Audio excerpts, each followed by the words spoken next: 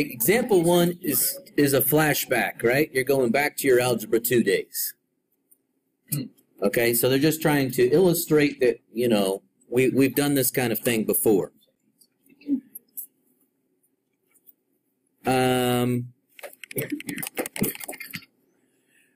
So we have x squared minus 1 over x minus 1 minus x plus 1 over x squared minus 1. And just for fun, I'm going to put some parentheses around that stuff up there.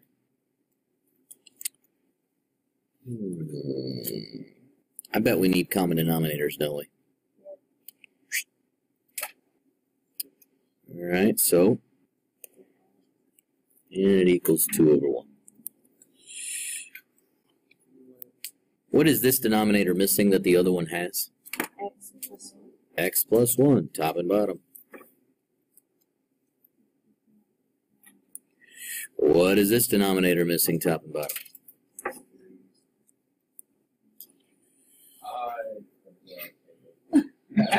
You forgot what? Why do you keep printed to 514? Did you print to 514? Please. Okay, guys, don't do 514. I print in large print right there on the chalkboard, 513, 515, so that you don't print to the classroom 514. I printed it to 513. Okay. Byron, your 7 copies are going to 513. So get down. Woo! Yeah. They're always things to find. They're always right in front of You you. should see him play Just Dance.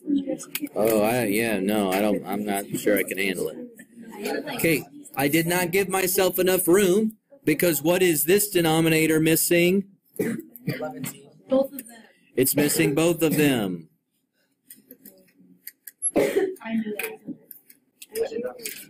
That's a flex. Yes. Weird flexing.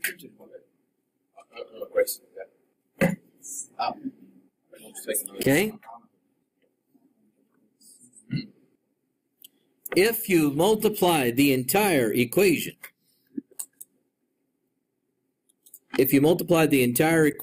by, sorry, my parentheses is going to go off screen and then come back. Sorry. If we multiply the entire equation by that denominator, x minus 1 times x plus 1, okay? So we're multiplying this, we're multiplying this, we're multiplying this. What happens to all those denominators? Whoosh! Whoosh. Gone, right? Right? So this gets rid of all those. Alright?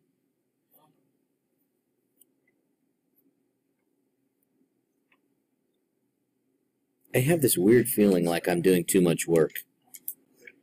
Me too. It looks like it. Because we're going to get like x cubes going on here. You know what? We're going to start over. If you want to continue, you know what? Here, I won't start over. I'll just do, yeah, I will. I'll just do it a little bit different way. You remember, sometimes we can do these different ways, and sometimes we can make too much work for ourselves. Okay? What do you see right there in the blue? You see a difference of perfect squares, don't you? Oh, that's 1x minus 1. Okay, all right. Of course, there's an x minus 1 on the bottom there. And then what do we see right here? The same thing, right?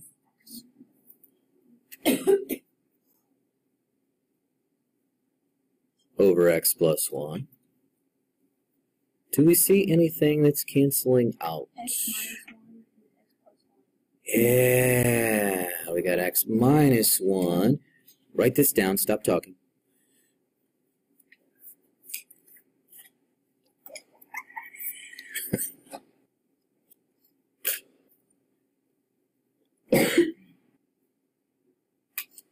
Okay, now, what does it mean when it says prove the algebraic identity? It's not the same thing as solve. Solve means you're looking for every value that you can plug in that will make the statement true. That's a different thing. Okay, I think you're on the right track. We have somebody out, or we just exposed the danger. I think we're helping What it. Al Qaeda is. ISIS leaves. Al Qaeda. Serious. Okay. Danger is not something to laugh at. Oh, yeah, sure. I'm pretty sure something. There's nothing to laugh at. Okay, now. To be alive. Proving it, he says, showing the steps. Now, if it's an identity, what does that mean? It is already true, folks. We just have to prove that it is. Oh, we have to do like a proof. Okay, but we are doing a proof. Okay? All right, now. Okay, folks, you're making too much out of this. Look, we got an x plus 1 here. This is a minus 1, and it's going to get distributed by both of those. What do you get? X squared plus 2. You get minus x, right? And then you get a plus 1, right?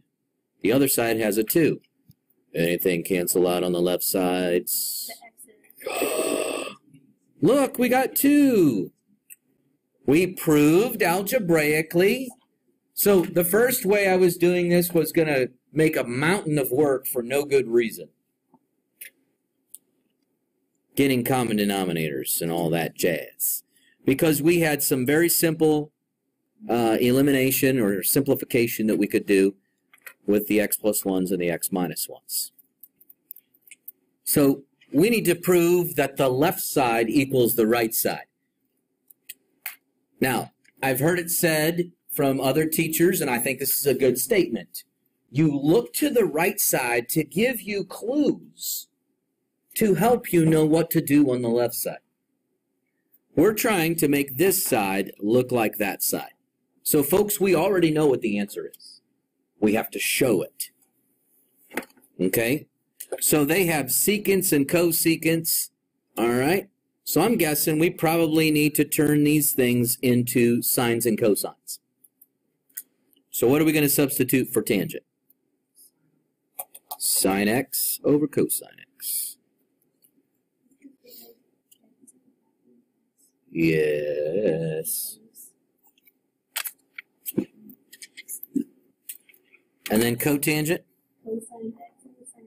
Cosine x over sine x. Do they have the same denominator? Nope. So we got to get common denominators. So the denominators don't have anything in common. Therefore, what must we do? Multiply them together, right? So this one's going to get sine x to the top and the bottom, and this one's going to get cosine x to the top and the bottom.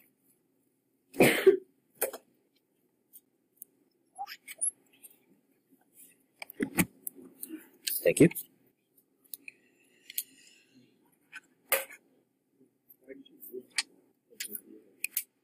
Question? Just hold on, just hold on. You're going to see some magic happen here in a moment. All right? Okay, so we can put all of this over one denominator, right? Sine x, cosine x. Because now we have a common denominator. What do you have right here in the circled red part? Sine squared x. What do we have in the circled part over here? What is the magic that's happening? 1. You saw it happen right there, folks, right? The numerator was the Pythagorean identity. Sine x, cosine x. Ask your question. Any question on that, or you figured it out? Got it? Okay, cool. All right, now, I notice in their answer, they have 2 separate reciprocal trig functions that are being multiplied together. So, folks, what am I going to do with this thing? I'm going to rewrite it.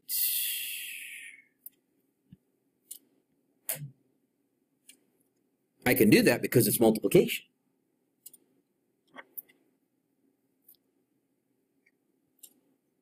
What's the first one?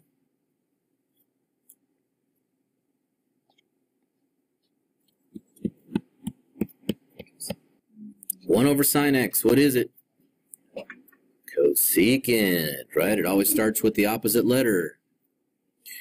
1 over cosine. What is that one? Secant. And so if, I'm going to try to head off your question. If you're going to ask me, is this the same as this one? The answer is yes. The answer is yes. Now, if that wasn't your question, ask. What you got? Oh, wait, where did you get the 1 over sin x from? Okay. So we know that from our Pythagorean identities, sine squared x plus cosine squared x is equal to 1. That's our Pythagorean identity. So when we saw sine squared x plus cosine squared x, we knew we could replace that with a 1. Is that what you were getting at? No, like the 1 over sin x. Okay. So all I was doing is going backwards. So for instance, when we multiply fractions, don't we go straight across the top and straight across the bottom? When you just multiply fractions, right? Like if I took 1/2 times 1/3, we'd have 1/6. All I'm doing is pulling it apart. I took this part right here and said, let me just. Have you ever seen those videos in biology class where there's like one cell and it goes and it splits into 2? What do we call that? Mitosis. That's what happened right there. Okay, it was together, and then 1 sine x, 1 over cosine x, just. So would the final answer be like? Cosecant x times secant x. See, they tell me the answer right here. Oh, you touched it. Oh, that's. I'm trying to make the left side equal the right side. I already know the answer. I need to know the process of what happens in between.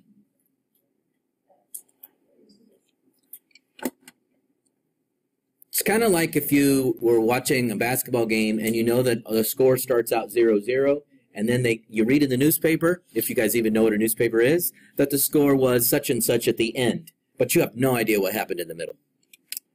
That's kind of what happened there. We just played a game. Okay?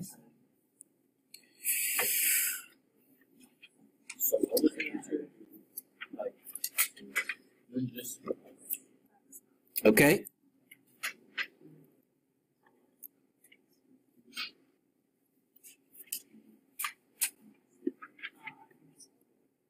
All right, now, do we have common denominators? Stranger danger. Do we have common denominators, yes or no? No. No. So what are we going